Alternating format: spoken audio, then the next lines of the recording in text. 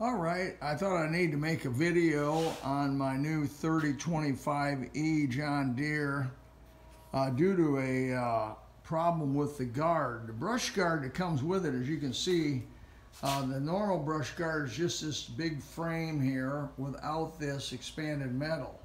I couldn't find anybody to sell one of these, so I took it off and took it to my local guy. And he got some expanded metal, and as you can see there, he just took the expanded metal and welded it on the brush guard. I painted it, took about 15 minutes to paint, and there you have a brush guard that'll honestly do the trick. And from the back you can see that it's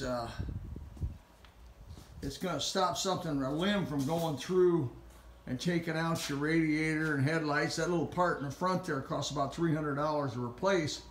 And that way, as you do your work, most of the things that you run into when you're not paying attention, limbs and sun, will be stopped by that brush guard. I encourage you to do it.